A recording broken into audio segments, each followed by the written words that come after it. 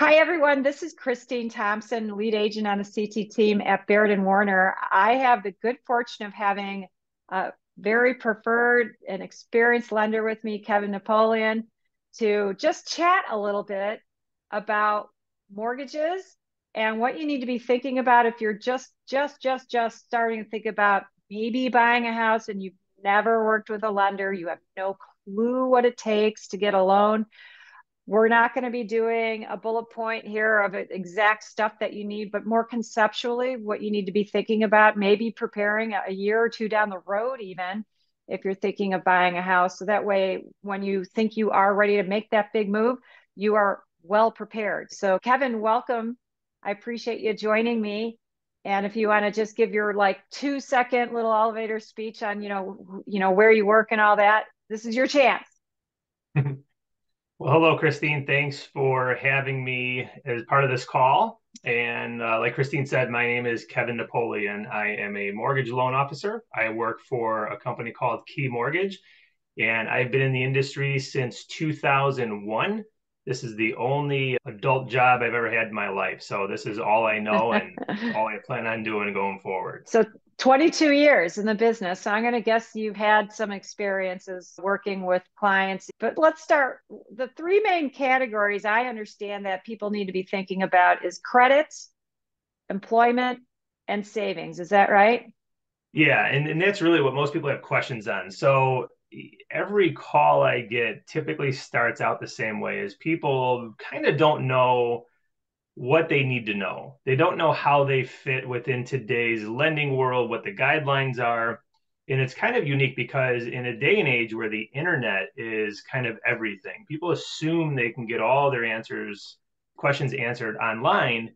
What most consumers are starting to realize, it's almost like information overload. And you don't know what's true, what's not true, or how that information basically is specific to your individual profile as a buyer.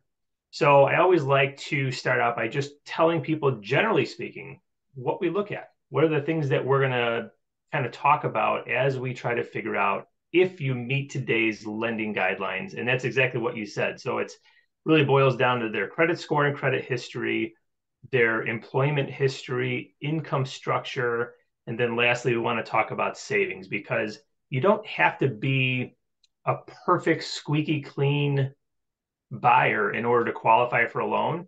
You just have to meet the basic requirements. And that's what I like to do is just kind of tell people what the industry guidelines are and how we interpret those guidelines with their exact situation. So it's So easy. yeah. It's just, letting them know what those policies are nowadays. So let's break it down. Let's just talk about credit scores right now. Everyone thinks they have to have a really good credit score, or sometimes we have clients coming in and they got a credit score where it's like it's below the line here. And what's the lowest you've ever seen that a loan could get accepted? What's the lowest score? Sure. So yeah, there are different programs that are available. There are some that are not really meant for high credit candidates, but if you have really good credit, you're typically going to profile for a certain type of loan, is what we refer to as a conventional loan. But then we also have our government backed or government insured loans, which is VA or FHA. FHA is definitely a little bit more lenient. And if you have lower down payment or lower credit scores or a combination of both, that's typically going to be kind of the backbone of that type of profile. The lowest credit score I have ever been able to work with and get someone approved was a 578. So Wow, a 578. 578. What about you were in the state of Illinois? What about the IDA program? And what exactly does IDA stand for? Yeah, so IDA is the acronym of Illinois Housing Development Authority.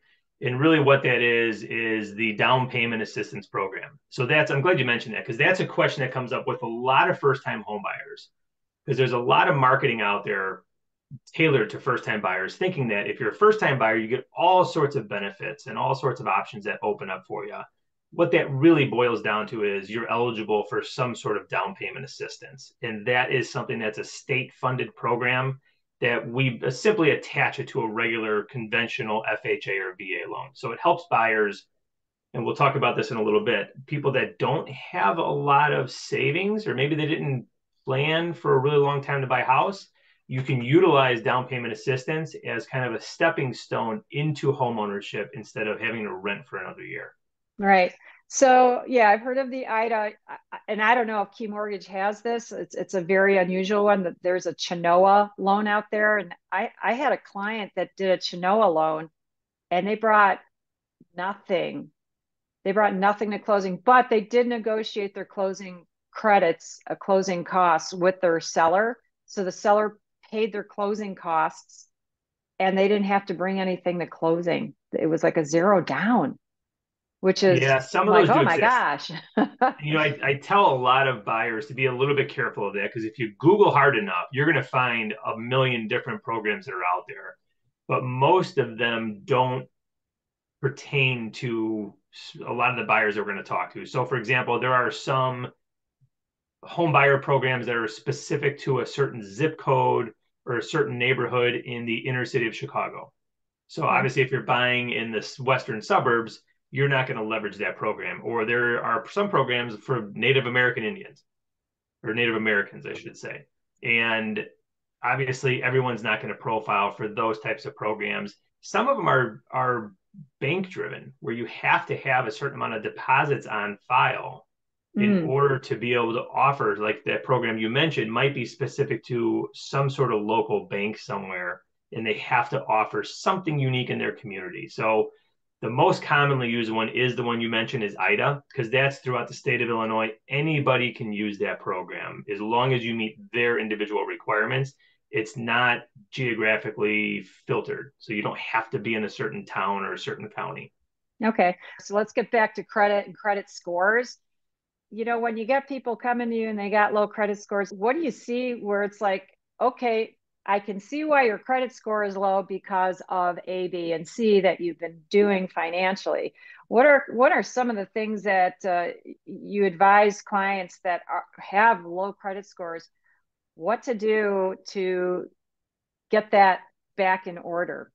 Sure. Yeah. And this is something that comes up a lot. And you kind of have two tiers when we're talking about lower credit scores. You have people that just have mildly low scores, and we can provide some guidance and maybe turn that around relatively quickly, meaning in the next 30 days or so. But And then what you would you, have people, how would you define that before we get to the next category? What would you define as relatively mildly low? Like so 5 points, 50? What are we no, but talking maybe about here? like, maybe people that thought they had good credit because their payments have always been on time and they're Yeah. thinking they're in the top tier, which is in our industry is 740 or above.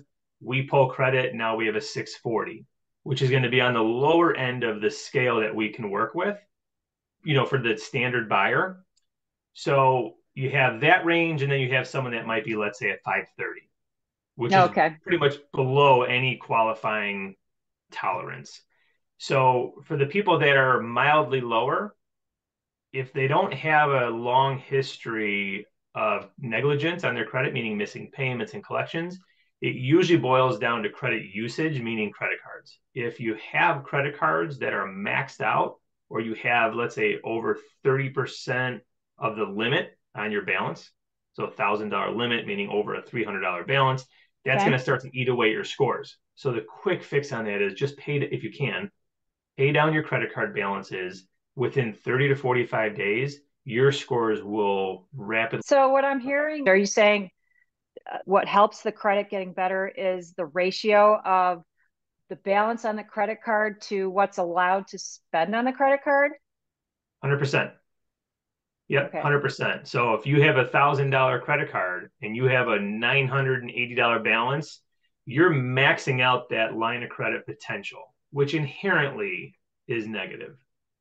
When you have $1,000 credit card and you only have $100 as a balance, that shows that you're not out there just spending all your available liquidity.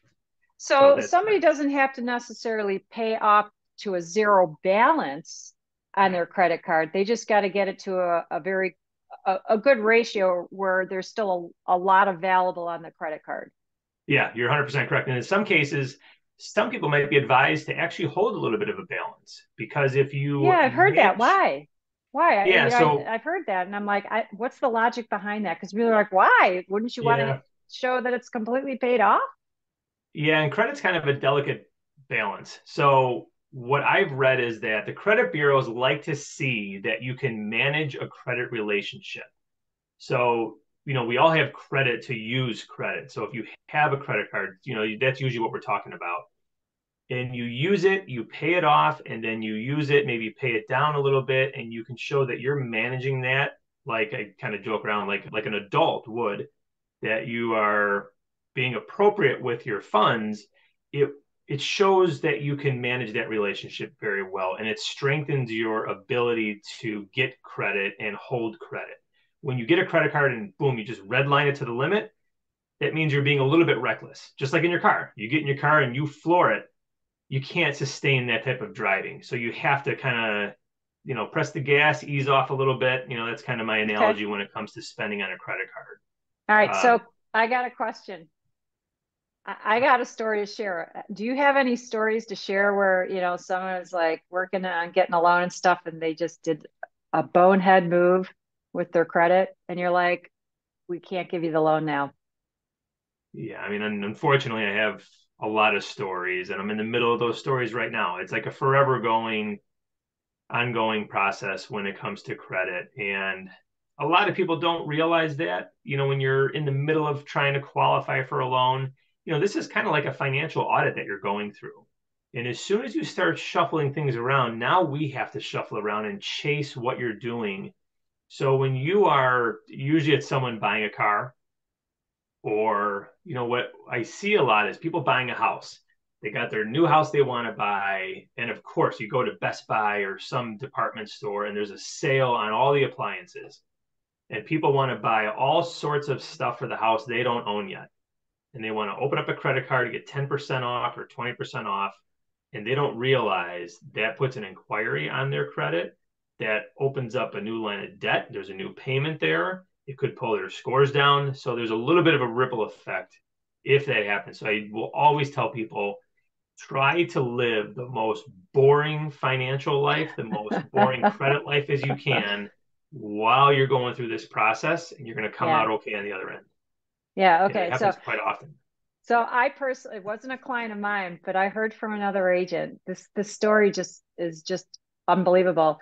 So a client was under contract to buy a house and they were coming from a very small house, moving into a much larger house, and they're like, we need furniture. Yeah. So they went to the furniture store and they, like you said, they opened up the store card, got their discount, and they bought a house full of furniture. And then shortly before closing, is this true? Your credit gets pulled again shortly before closing just to see, is there anything different going on?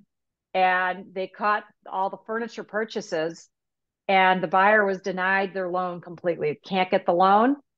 And now they were stuck with all this furniture they couldn't return with no home to put it in. They couldn't buy a home. Yeah. And yeah, that is true. We do a final check on everything basically right before closing. So we don't necessarily pull credit. We do what's called a soft pull. We're going to kind Okay. of go behind the scenes and see if there's any new debt that's out there or any new negative credit. Like if you have late payments on something or you have a new collection account because you stopped paying bills, Mm. now we have to repull credit and capture that new lower credit score. Or if they went So out and bought a house full of furniture on a credit card yeah, and yeah, had we'll see like that. really up the balance. Yep, and we have to update that as part of your debt. So that's always going Yeah. to be caught. So you can't get around the system. And I've had people do that thinking that once we pull credit, we only look at it once and they can do whatever they want after that. And unfortunately, that will always catch up to them at Yeah. some point throughout the transaction. I tell all my clients, please don't buy anything Yeah. unless it's absolutely necessary, like food and gas for your Yeah. car. Live your life, right? You You can live your still do life. that. Keep paying Yeah. your But bills. please don't But go out shopping for big stuff and yeah, like something you don't buy need. all the stuff you want for the house after you close. You can literally go to the store right after closing, do your furniture shopping. Yeah. Yeah. You can destroy I your heard credit all that. you I'm like, want after oh closing. my God.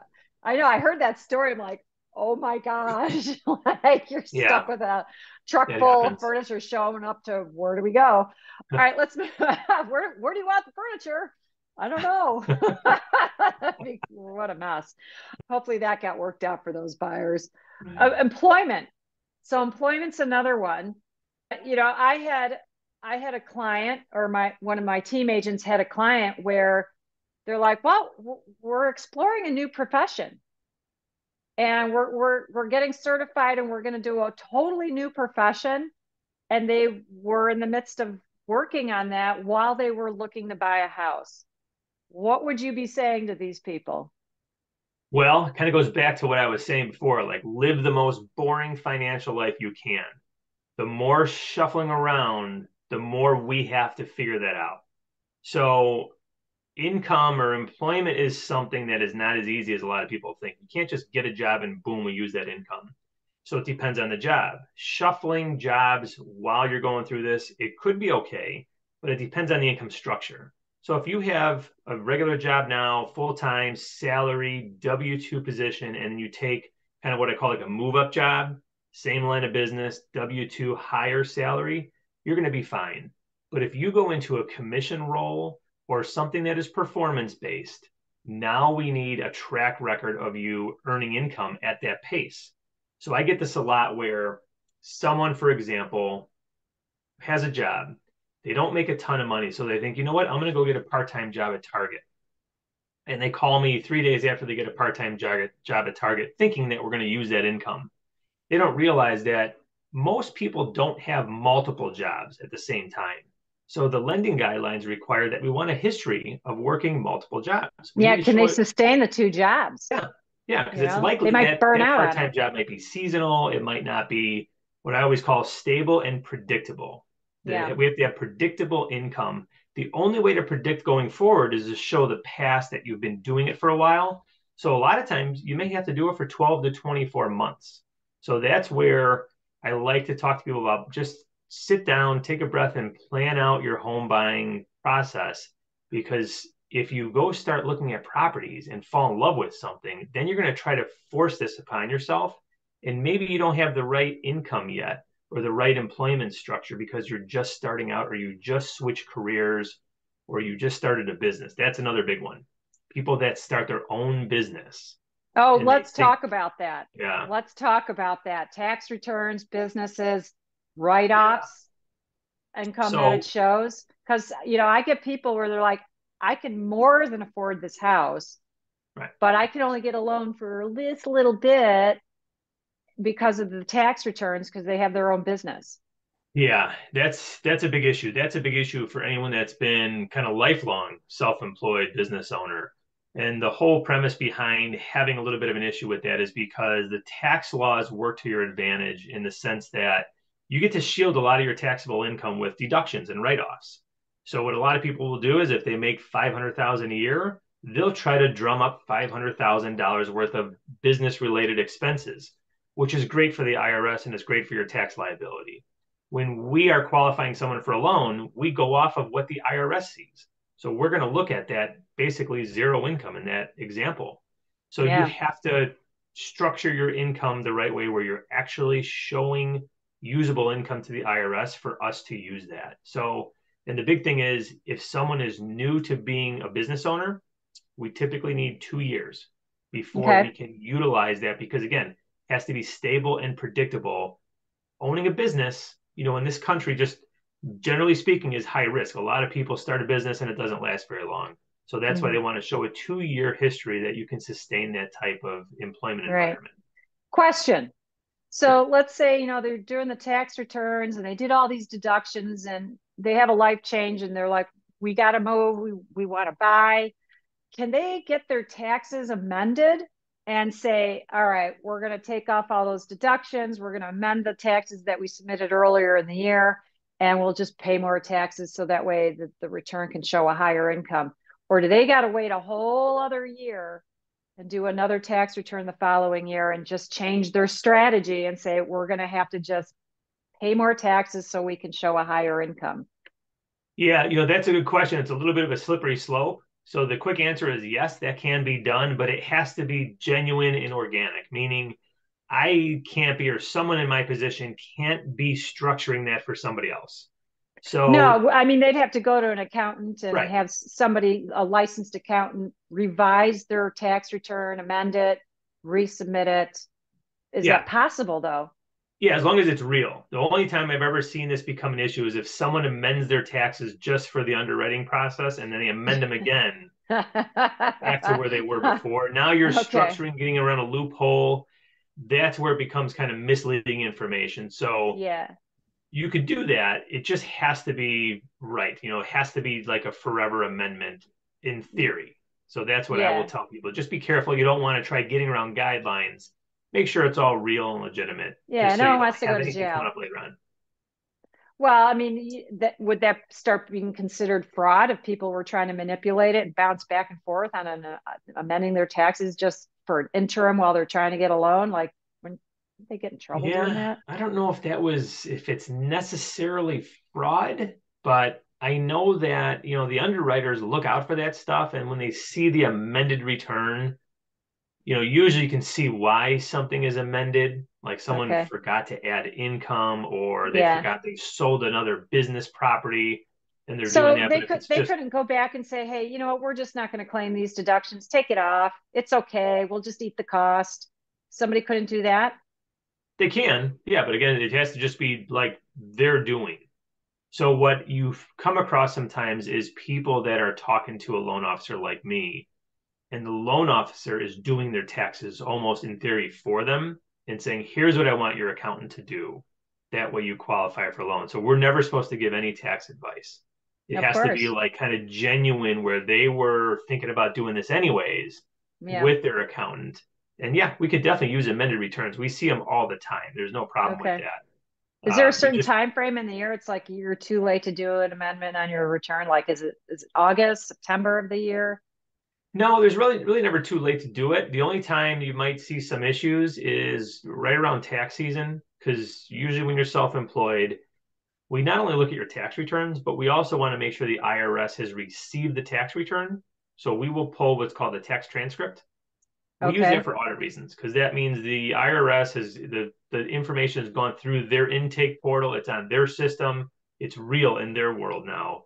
And obviously, this time of year is perfect where it's going to be a little bit slower getting that tax return processed by the IRS because their Yeah. volume of people filing taxes is Right. greater. So I would say do that, 2 or 3 months prior to trying to actually close on a home. That way you'll have a nice cushion there. You won't have any long-standing delays with the So IRS. are you saying it's just going to be harder for them to get these tax transcripts during tax time because the government is just so inundated with so much stuff coming in? It takes longer for it to get into their files. If you're filing taxes or amending taxes right around this time. So another way of explaining that is if someone's self-employed and they want to use their income from 2022 and they called me and said, Kevin, I'm going to file my taxes right now. We're going to send them into the IRS. I will say, that's great. Give me a copy of your tax return. But now we have to wait until that return gets submitted and filed by the IRS. Otherwise, we would go off. So until that happens, the underwriters can be like, we're waiting for that. We're waiting for that, or we have to go off of 2020 and 2021's income. Okay. That's All how that right. would work. Which they didn't amend. Right. Yep. Right. Yeah. Yeah. So So that's that's where a so timing that's becomes a important. yeah, and timing very important that if they're making an offer, me as an agent, I need to know that. I don't need to know exactly what the tax return says, but I need to know like, hey, we're going to be waiting for transcripts to be registered with the government and it might take 4 or 6 weeks. Yeah. So I'll know like offer closing time. No one wants to tick off a seller and say, we need 6 more weeks. Yeah. And same with, Doesn't go well. I see a lot of people that sometimes don't file taxes at all. And that's not good in our industry. We typically want to be able to validate that. So, we know someone that is falling into this category where they didn't file taxes for 4 years and now they want to file them all at one time. Well, that's not an overnight thing. I mean, you have to Yeah. structure all this, prepare it, document it, and then the IRS has to receive it, log it into their system so we can validate this through tax transcripts and make sure that this is not just kind of a dummied up tax return because anybody can create a tax return and send it over to Yeah. me. We want to make Right. sure it's been filed and accepted by the IRS.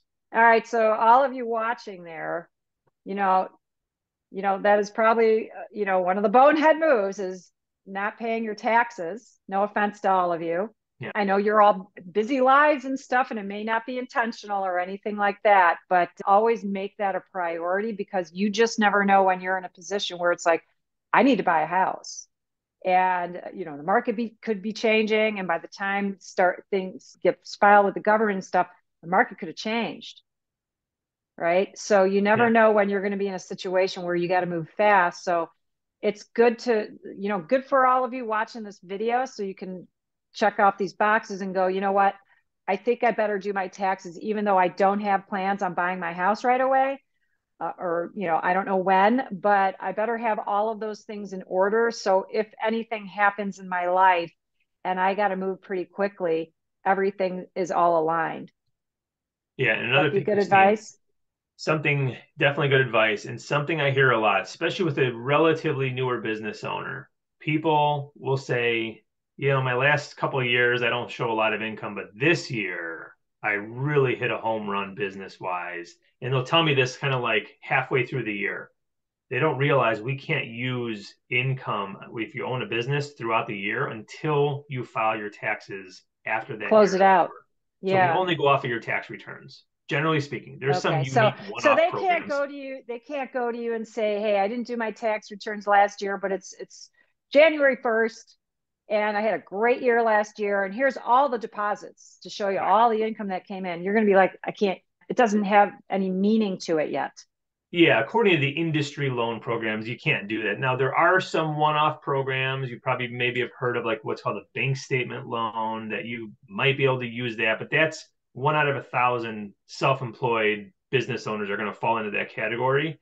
The general guidelines will call for 2 years of your federal personal tax returns and business tax returns. So if the Okay. IRS doesn't see it, we can't use it. Okay. All right. Well, there you Yep. go, everyone. And then is, getting back to the employment part of all of this, you talk about stability. I like the how you said predictability. What if somebody's making a lateral move on income and it's the new job is an employed job. It's not based on performance. The income's not based on performance or anything, but totally new profession. Like, here's an example. Let's say someone's been working for 10 years and they had a solid job, but they were like, I know that's going to be a ceiling in my life. I'm going to change professions. I'm going to grad school. Got a scholarship on grad school, no school payments, and they finish grad school and they get a different job because they know this is where I want to go in my future. But the new job is basically the same salary. It's employed. It's at a good company. They have an employment contract even. Do they still have to show 2 years because it's a totally new profession? Good question. And the 2 year thing, we always ask about 2 years. The standard loan application covers a 24-month history of where you lived and where you've worked. So we're always going to go into that. Plus, we want to make sure there's no long standing gap of unemployment. But in that case, by the way, schooling counts as your employment because you're doing something to better your life. As I always refer to it, is the needle pointing up. And the answer in that example would be yes. You went to school, you got a different certificate or degree, and now you're switching careers. And that totally makes sense. So that would be perfect. You can often switch careers. It's just if you're doing it rapidly, meaning 3, 4, 5 jobs within 2 years, now you have a little bit of unstable employment background. So actually, with an FHA loan, the guideline states if you have 4 or more jobs in the last 2 years, you have to validate that last job change. Did you go to school? If you became a nurse, you got a nursing certificate, and you got a different job as a nurse, that makes sense. But if you're going, working from Best Buy, then you're going to get a job at a car dealer, then you're going to get a job at T-Mobile. That's just bouncing around. And that's where you could have a little bit of an issue. But you can switch careers. It's not the end of the world. It just all has to make sense. And it has to kind of line up based on what kind of income we're going to use. And what if it's a new job, and maybe the income's even better, but it requires them to move out of state? They have to totally change their, where they live, starting a whole new life, basically. Okay. And, Yeah. like, hey, I'm moving to Minnesota and we want to buy a house there. We got kids. We want to buy a house. Got a new job. It's a great job. Finished school. How does that play? into getting a Just loan? like any other job. So no restrictions to that. In fact, that is common with someone coming out of college. Let's say you're graduating Purdue with an engineering degree and you got a job at, some big company as an engineer and you have a starting salary of $70,000. We can see it on your employment letter. You can start day one. You can buy a house day Really? one. So you don't have to Really? have, Just out of college? yep. Yeah. You don't have to have a 2 year employment history because again, that schooling counts as this 2 year history. Even if you're out of high Interesting. school, really, you get a job in the trades, you went through your, I forget what they call it, not an internship, but you kind of go through your Trade trade school. school. Trade school. Um, Yeah. you go apprentice, you go through your apprenticeship, and then you get a job working in a union. I mean, all of that goes together and it all makes sense and it's logical. And this happens all the time. It's just when things kind of don't line up the right way or constantly going against the grain is when you're going to have Yeah. problems. Okay. Well, I just learned something new because I Yeah. had no idea school can apply towards time as employment. Yeah. Well, it counts like part of your 2 year history. What have you been doing? I've been in Yeah. Yeah. school for Yeah. four Right. years. Yeah. 2 year And history of I have a intention. salary job, especially salary is good as gold. And we can document all that with your signed employment letter. We have your start date. You could even buy a house before you start working, which So I could tell my son, you know what, you can get a loan. yeah, depending on what he's doing. Yeah. Yeah. You can get a I loan. mean, So, what about if somebody gets out of college and you know how it is in the younger generation? They bounce a little bit, but in the same industry because they're trying to climb the ladder fast. yeah. But they're in this, they're doing the same type of work. And maybe the company's a little bit different of a business, but their role is basically the same. And they go through 3, 4 jobs in 4 years. And now they're more at that stable point of like, this is a company I'm going to stay at for a while. And the first few years were like climbing the ladder, right? Pay your Yeah. dues. Right. How does And, that fall into play for those people? it kind of goes back to what I was saying before. Like, is the needle pointing up? Is this a progressive change? Are we Okay. moving in the right direction, or are you just all over the place and you coming and going, don't know where you're Yeah. going? Okay. And also, the income matters. So if your hourly pay scale, we're going to look at the income you've been earning over the last 24 months. And if your income is all over the place, and if, this is common where buyers don't know what their income is. So if you don't know what it is, how are we going to know what it is? So we're going to take the most conservative average that we can. Yeah. But someone that's, especially if they're bouncing around within the same company, that really won't matter. But we want to make sure they're full time and there's a pattern and a track record where we can track their income and it looks, like I said, like it's stable and we can predict where that income's going. So Okay. sometimes it is a Cool. gray area where it is hard to kind of pick through that and it's a little bit of an unknown and we try to make the most educated guess on what we're going to work with or Mm-hmm. the most conservative calculation of income possible because we don't want to over calculate income because that could lead to a Yeah. disaster. Right. And can a lender do all of that even before a buyer goes out to make an offer on a home? Say, you know what, run everything and make absolutely sure I'm not going to have any surprises with my income and employment situation. Can you do Yeah. that even prior to, under contract doing formal underwriting? Can you Yes. do that? It can be done. It's not the standard practice because there's cost involved with doing that. Once we start the verification process, then we or lenders start incurring costs, which creates overhead. And a lot of buyers don't want to start paying any third party stuff if we have to charge them for it. So a lot of employers, believe it or not, will charge us to verify employment, or they might outsource that to a third party company to do all their verifications. Hmm. Well, any third party company is going to charge anyone to do anything, Somebody's got to pay for it. Yeah. just like Right. So condo whoever's instigating. documentation. Like there's a fee to get that stuff. So Yeah. usually what it happens or how it happens is it rests on my shoulders, someone like me. I do all the verification, I read the guidelines, do all the vetting.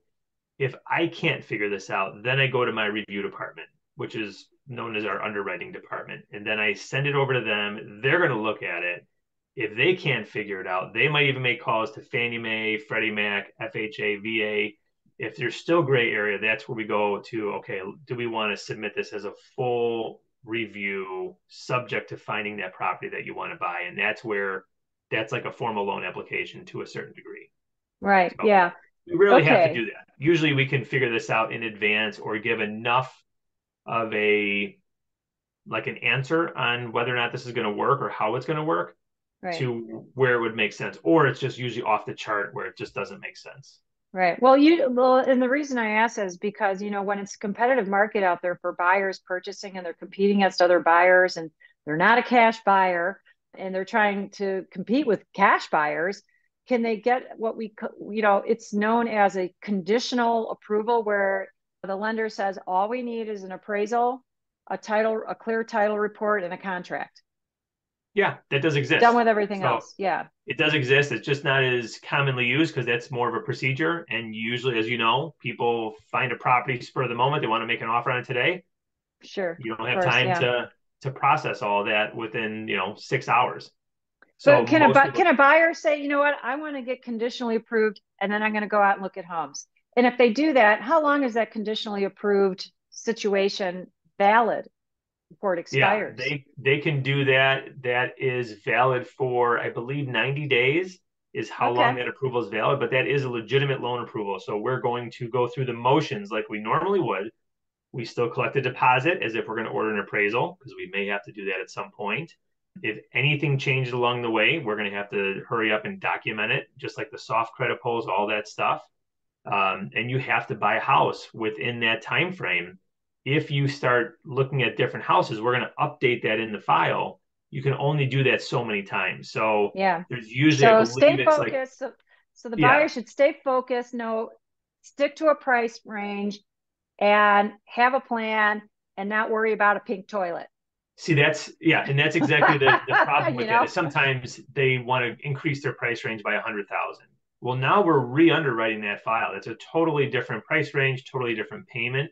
You can Right. only do that so many times. So it's not like a shotgun approach where you can go search for anything you want. It has to be more of a really calculated Yeah. approach when you're Have a doing that fully strategy. underwritten. Yeah. Have a So, strategy and stick to it, right? yeah, yep, Yeah, yep. stick to it. Well, the last thing is savings. A lot of people think like, I got to have 20% down. I'm not ready to buy because I don't have enough money to put down yet. So it's going to take me time. And, for some people, it's a real struggle these days to set aside money quick enough to get them into a home, thinking they need 20% down and to try and have that saved in a year if they had nothing a year ago. That's very hard for a lot of people with It's hard. and Yeah, still keeping their bills paid, right. Still right? living a life. It's that, yeah, it's the balance of got to pay bills and all of that and save money. So, what's reasonable for people to be thinking about what they need to have saved? Do you have any kind of like ratios or anything like that for them to have as Um, guidelines to think about? Yeah, so this does come up all the time. So people assume you need 20% down, or on the opposite end, they assume you don't need any money, which creates a whole bunch of problems if you're not planning and preparing. So saving money is very difficult. You can't save 20% within 60 days.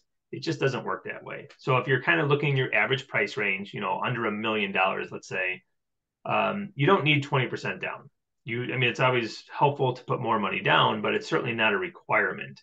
So I will always try to figure out like payment ranges that people want to fall into, and sometimes your down payment will help figure that out.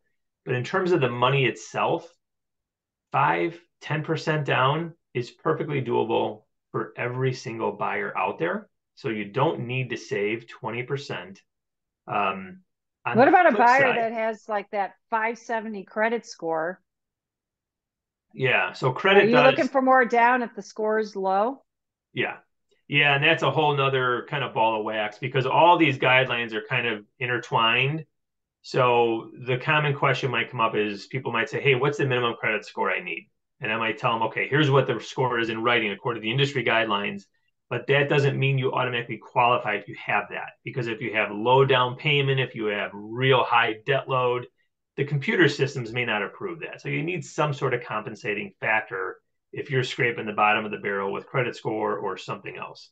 Now, what if somebody So, has low credit score, but they have really like they're coming out of a divorce and their credit got slammed mhm. from that. And but they have really a good income. They got great income. They're making six digits, 500,000, but their credit scores just got Yeah, tanked from an experience that they went through. And a lot of it was lost because of the situation. So they didn't have they had to give up a lot of cash. They don't have a down or they have very minimal down, but they got great income. great income, and they hit this bump in the road. Yeah. What can they do? What See, options are that's a good there? compensating factor. So if you have a low score, but you still meet the written requirement. So let's say on a conventional loan, for example, because that's usually what most people start targeting. 620 is the lowest score. So you have to have a 620. So let's say That's in your still pretty example, someone, good. That's pretty low. I mean, to right. still So let's say qualify. someone has Yeah. a 630 credit score and they have really good income and a good down payment. That's something that we can help them qualify with because they have compensating factors. That becomes an issue when they have the bare bones minimum. So when you have the minimum credit, minimum down payment, and not great income, that's going to be difficult to qualify because it's all three levels of What if risk the right there. income's high though, but the credit's poor and Yeah, they have very little saved, very little in the bank? it depends. There's no answer on that. We won't know until we run it through our system. It could work, Yeah. but All it right. all maps back to what's called automated underwriting. We run it through a computer engine. That computer system is something the whole industry uses collectively in the United States. Any mortgage company, any bank is going to use the same software, and it has to read that data. And if it accepts it, then you're approvable. But I mean, if that really is a strong enough compensating factor, that could put them over the top because we go off of something called your debt to income ratio, which Yeah. calculates, your income and how much you're spending on debt. If you're Mhm. living well below your means, the computer systems tend to approve it with a really strong compensating factor. Down payment is one of them that does cure a lot. When you have a lot of money down, that offsets a lot of risk in the lending world. Sure. But if their credit is low, they don't have much in savings, but they have high income and they don't have a lot on their credit cards and stuff. Mm-hmm. It was just, a divorce or something, a short period of time really sunk them down. And, they're past that, but the credit score is still low. But they don't have a lot of, or could this not even exist if they don't have much on their credit cards? Would their credit score not be low? No, well, I mean, the divorce itself doesn't really affect your credit. It's something being missed, like an ex-spouse is intentionally missing payments. So the credit bureaus Yeah, don't see right. divorce. They're going to just go off of missed payments Okay. on an account. So if you So get rid of a spouse that was abusing the credit cards and stuff, they're gone, and now that activity is stopped. yeah, so But that until in those the credit eyes of the cards are credit paid up, bureau, then it doesn't matter. yeah, the divorce really doesn't tie into that because the credit bureau doesn't see that. So they're just going to the credit report is a credit report. Okay. So that's its own entity. But in that case, we have to come up with a compensating factor. Really, really good income could help. So it could work. I mean, It's just that's where the computer you system couldn't go comes in. knock on the underwriter's door and say, hey, No, no, because your it goes to credit Fannie card Mae and got Freddie slammed. Mac. All So right. that's So you don't where have an in with Fannie Mae and Freddie Mac. You don't have an in. no, no, unfortunately, that's not going to work. So that's how automated underwriting works. So it's going to read the data that's there, and it But is a now snapshot in time. let's say you do the automated underwriting and stuff, and let's say like your underwriter and say, hey, I know this is going to show up on here. This is the explanation, but behind all of this, and a lender funds their own loans. The whole situation scenario is explained and saying they got good income. Year from now, this is going to be paid off. They got rid of the crazy spender. They're out of the picture. They have no access to these credit cards anymore and stuff. Is that something that can be explained, or it's like, hey, proof is in the pudding? Yeah, it depends on what the exact circumstances would be, but it all has to be documentable. So I've had situations like that where there is, let's say, a bankruptcy, and that bankruptcy was because a spouse decided to up and leave and they were the breadwinner. If you can prove, and this is what falls under a different category, which is known as manual underwriting. So this is like extenuating circumstances where A, B, and C happened because of something and we can prove that all these events happen after the date of something occurring, you might need 10% down. So usually there's a little bit stronger down payment requirements. And it bypasses the computer system when we do manual underwriting. And that's when you can talk to an underwriter and say, okay, here's the situation, here's the timeline, here's all the documentation. But there's a whole separate set of guidelines that you have to follow for manual underwriting. So it's not an automatic that they're going to take everything. that particular buyer would have to meet all this subset of guidelines. But again, it has to be leading, all this stuff has to happen after this event occurred. Because then you can say, hey, my credit was destroyed after my ex-spouse decided to leave me and then destroy our credits. Before that, you can see it was flawless. So it could happen, but it's Yeah. got to be All right. documentable. All right. Well, we've been going a long time on all this. There's just so much to talk about. Three categories to be thinking about, just to wrap up, is your credit, your employment, and savings. Any words of advice if you had to do the elevator speech, Kevin? Cash is king. So having savings can cure all, whether it's paying off debt, putting more money down, or just showing that you have a lot of reserves in the bank. That becomes a massive compensating factor in today's industry. Cash is king. Save, And save, if save. if they can't make the cash happen to the extent to be that way, then have solid employment, really good credit, and keep your spending low. Yep, Would you say exactly. that pretty much sums it up? Yeah, absolutely. All right. But should buyers assume, hey, I shouldn't make assumptions. I should talk to a lender and see if there are options out there that I'm not aware of? Because you don't know what you don't know, right? Of course, yeah. Yeah. Most people, when they assume something when it's related to the mortgage lending world, they're way off on it. So, and it goes both ways. People that have a ton of money, ton of income, they don't think they qualify, or the people that have no income, no money, they think they can just walk in and buy a house like they're buying a gallon of milk at the grocery store. Okay. So All yeah, you right. definitely need to prepare because something else is these guidelines change constantly as time evolves. So just because someone bought a house last year or 2 years or 10 years ago doesn't mean it's the same thing nowadays. So you have to Well, be that's like aware of some of the different. The IDA program. That was limited to different certain territories in Yeah. Illinois. Now they open it up to the whole state, right? Now You it's the can whole state. it Yep. could And be any income, address. Yeah. they're income restricted, but those income limits have gone way up. So a lot of people can What is it qualify at for, now for IDA? generally speaking, 125. So it's $125,000. 125,000. Yeah, that's a lot of income. That's a So a lot pretty of good people can income, qualify for yeah, that. and still qualify for it. Do they Yeah. have to be a first-time home buyer to use No. IDA? Nope. You could have owned a house before. By definition, a first-time home buyer is someone that has not owned a house in the last 3 years. Okay. But you could be, Last 3 consecutive years, not yeah. owned a house. Okay, so they could have owned a house 20 years ago for 15 years and then stopped owning it. And the last 3 years they rented. Now they qualify as a first-time buyer again. Yeah, yeah, that's first-time buyer. IDA actually allows if someone sold a house 6 months ago, they want to buy a new one, they can use IDA again. So could somebody say, you know what, I'm going to rent out my house for 3 years and I'm going to go rent somewhere else and I'm going to just get a lot of cash flow from the rental, rent something cheaper They than can't what their mortgage is they can't be and some, consecutive owners. You have to sell it. oh, they have to sell it. Yeah. So that's you can't use it to They leverage couldn't they earnings. couldn't claim it as like, hey, that was just an investment home. No, because they own a property at the exact same time they're All closing. So right. you So basically whether it's primary or investment, it's still a property they own. They can't be considered a first time buyer. right. Okay. Yep. I'm always trying to think outside the box. But it's all, it's got to be all legit. Obviously we want it legit. Kevin, thank you for your time and sharing stories and lots of information. Hopefully we can get this all in there properly for everyone to see. How can people reach you if they need to get in touch with you? Yeah, best way is just give me a call or text me. My phone number is area code 630-956-2648.